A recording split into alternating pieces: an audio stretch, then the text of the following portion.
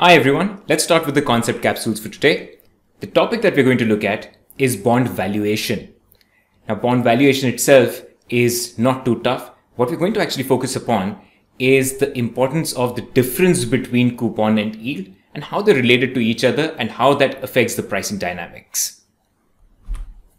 Now, the first thing that we're going to look at is the difference between the value and the price, because a lot of times we would come across text which would say that you need to price a bond. What we are in fact doing is that we are valuing a bond. When we say price, technically that refers to a market price. Now, market price is something which is dependent upon the consensus market opinions, what most people think in the market. So it's a function of the demand and supply. Now, the price remains the same for everyone across the market at one particular point of time for most of the assets. So price is not going to change from person to person. So let's say if it's a stock, you'll be able to see the price in the stock market. If it's a bond, then we would be able to look at the price in the bond exchange. So that price is the same for everyone. When we talk about valuation, not just for bond, but for any asset, is a fairly subjective process because we have to apply a lot of assumptions, and these assumptions are going to change from person to person. So for instance, one analyst might say that a stock or a bond is overvalued. Another might say that the same bond is undervalued, and another might feel that it's fairly valued. We are not saying that one is wrong or the other is right. What we're saying is that they're coming to different values because they're using different assumptions in the analysis. And for any market to exist, you need to have different opinions in the market. So value essentially means that how much do you think a particular asset is worth? Now, this is going to, as we just said, it's going to change from person to person. It's going to differ from person to person based on the assumptions. So whenever we are calculating, whenever we are valuing something, keep in mind that the process is better known as valuation rather than pricing. All right. So the price is determined by the consensus opinion of the market. That's what we saw. Now, pretty much everything in finance is valued using DCF, using time value of money. So we get back to our old friend, the timeline. So this is what the timeline is. So from 0 right till infinity. So just a quick recap, we have various future values, FV1, FV2, and FV3. If we have to price any asset, what do? We discount every future value to time period 0. So that means we're calculating the present value at time period 0. So FV1 gets discounted for 1 year. The future value 2 gets discounted for 2 years. Similarly, future value 3 gets discounted for 3 years. And to calculate the asset's current value, or the way we value any stock or a bond, for instance, we would simply add up all of these present values. That would be the current value of the asset. We're going to apply exactly the same principle to bond valuation as well. Now, for bond valuation, what do? For bond valuation, we take the regular cash flows that we're getting and we discount it to today. But keep in mind, right at the end, we have to add the par value as well, because it's the loan which a company or an issuer has taken from you. They still need to return the par value back. So C1, C2, and C3 refers to the coupon payments which are there in the first 3 years. Right at the end, so this is a 3-year maturity bond. Right at the end, you're going to get the par value back as well. All of these coupons are discounted to time period 0 at Y, which is the yield. Typically, we could take yield to maturity or any of the other yield measures. Now, the most common point of confusion which happens in the analysis is that people tend to confuse the C and Y. And that, if you end up doing that, then you would not really be able to value the bond. So first, let's understand what the difference between C and Y is. Now, avoiding all the jargons, we'll just think about an intuitive way to understand the difference between C and Y. C is the coupon. Now, you can, even the text or even the general terminology would call it coupon interest, but we're going to avoid the term coupon interest. We're just going to call it the coupon because we're going to reserve the term interest for the denominator, which is yield. So let's not call it coupon interest as far as fixed income is concerned. For the purpose of simplicity, we'll simply call it coupon.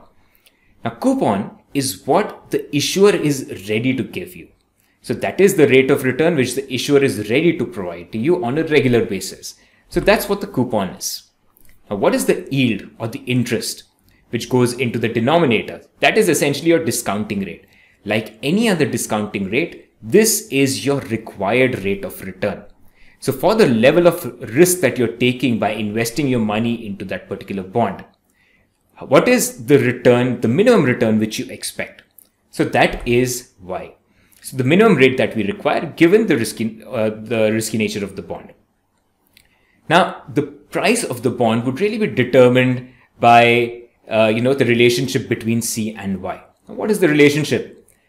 Now, to take a simple example, let's say the coupon is 12% and yield is 8%. Now, that means that for the level of risk of a particular bond, my minimum rate of return was 8%. But the issuer, the company, is actually ready to give me 12%, which means I would love to actually get this bond. But this would be the case for the other participants in the market as well, which means that this bond is not going to trade at the par value, which is suppose 100. It's going to trade at higher than that because it is giving more return than what you require. So if the coupon is more than the yield, which is the case here, then the bond will trade at a premium, which means the price will be 100 plus some value because it is giving you a higher rate of return than what you demanded. So if C is more than Y, the bond is going to trade at a premium. Let's say if the coupon instead of being 12 was, let's say 6%. That means now your coupon is less than the yield. So the minimum rate of return that you required was 8, but the issuer is not compensating you sufficiently for the level of risk which you are taking. So they're only ready to give you 6%. So in this case, to make up for the lost return, what will you do? You're not going to pay $100 for this bond anymore. You'll ask for a discount on that bond. So let's say $20, let's say $90 or $95 or some other value like that. Okay. That means the bond will trade at a discount. So when your coupon is less than your yield, the bond is going to trade at a discount. If both the values are equal, which means the issuer's rate of return is equal to your rate of the rate of return which you demanded, then there's no reason for the bond to trade at more than 100 or less than 100. It will trade at exactly 100, which means it's going to trade at par. Now, the next concept that we're looking at is the source of return and the types of bond. Now, this is quite an important thing because it helps you develop intuition for the various different kind of bonds which are there. So I would strongly recommend that you should remember the 3 sources of return. It helps you with your analysis everywhere, and it's quite simple. Now, what are the various sources of return from a bond? First is obviously the coupon income. That is the regular rate of return which you're getting. So that's the first one. Second is reinvestment. What do we mean by reinvestment? Every coupon that you're getting, what do you do with that coupon? You're going to reinvest it at the market rate of return. So that coupon is not just lying idle, it is also earning additional rate of return on that. So that is your reinvestment income. The third source of return is capital gain. Capital gain means P1 minus P0, which means ending price minus your acquisition or your opening price. So let's say if you purchased a bond at 90 and now you're able to sell it at 100, then that $10 is your capital gain. Now, why are we really looking at all of these sources of return? The main part which you need to remember is that if you compromise on one of the sources of return, so let's say if the coupon was to be lesser than the peers, lesser than the other bonds, then the total return has to be made up by increasing the other components. Now, how does that work? Let's see in the next topic. Now, let's look at some examples of bonds. So if we have a plain vanilla bond, what is a plain vanilla bond? Plain vanilla instrument means that it does not have any bells and whistles attached. It's the simplest form of that security. So plain vanilla bond would mean that let's say you have a 5-year bond which is paying you an annual coupon, and right at the end you get your par value or your principal back. So that would be a plain vanilla bond. So it's fixed rate bond, there is no floating rate, it's not callable, puttable, etc. So plain vanilla bond, how to value this? We just saw. You take all the various coupons, right at the end you have the par value as well, and then you discount all the cash flows and add them up together. So that's easy. Now let's see, what would you do if you had a zero coupon bond?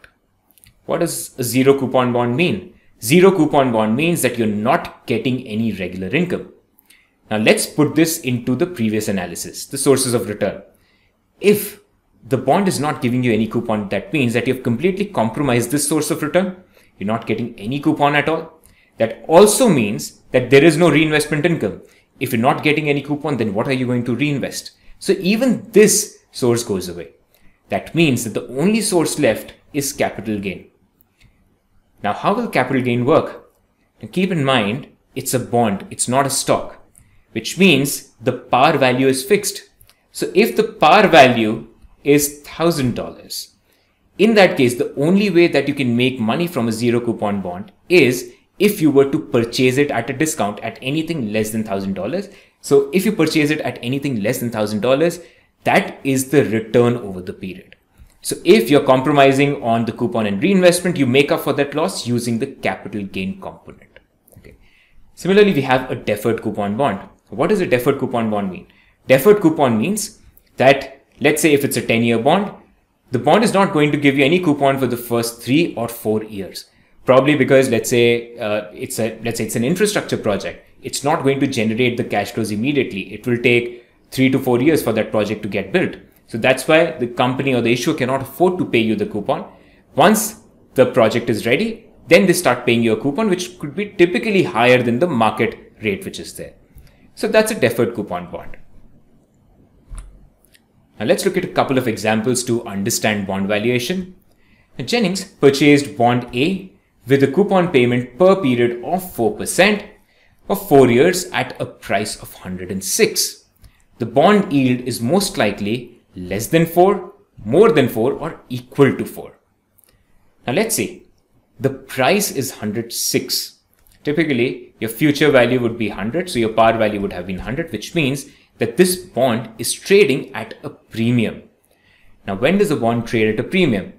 The bond trades at a premium when it's giving you a higher return than what you require, which means that the coupon should be more than Y. Now, how much is the coupon? That's 4%, which means this will be greater than Y. Or just stated the other way, the yield should be less than 4%. So the correct answer in this case is A. The yield will most likely be less than 4%, and that's the reason why the bond is trading at a premium. So that's your correct answer. And let's look at another question. The present value of a newly issued 10-year $1,000 par value security that will pay every 6 months. So remember, this is a very important part. Every 6 months. It's not an annual paid bond. It's paying you every 6 months. It's a semi-annually paid bond with an annual YTM of 8%. So we need to calculate what the value would be. So we need to calculate the present value. Now let's see what are the various numbers which you need to put into your BA2 Plus calculator. It's a 10-year bond. Now 10-year, if it was paying on an annual basis, then we would have taken N as 10, but this is paying every 6 months, which means N ends up being 10 into 2, which is 20. $1,000 is the par value, so this is your future value. It's going to pay every 6 months with an annual YTM of 8%. Now 8% is per year. For 6 months, what would it be? That becomes 4%. So that is 4%, that's what we're looking at. Now based on this, we need to calculate the present value of the bond. How do we calculate? It's paying you $60 periodically. So 60 becomes your PMT. That's your coupon. 60 plus 1,000, that's your future value. That's your par value which you're going to get. So using the financial calculator, N is 20. PMT, that's the coupon which you're getting. That's 60. Future value is 1,000. I by Y, which is interest or yield, that is 4. All that you need to do is to compute and PV. So just put it into your BA2 Plus calculator and you'll be able to get the answer as -1271. So that's it for the bond valuation, guys. I hope the difference between coupon and yield is now clear and you won't get confused between the two.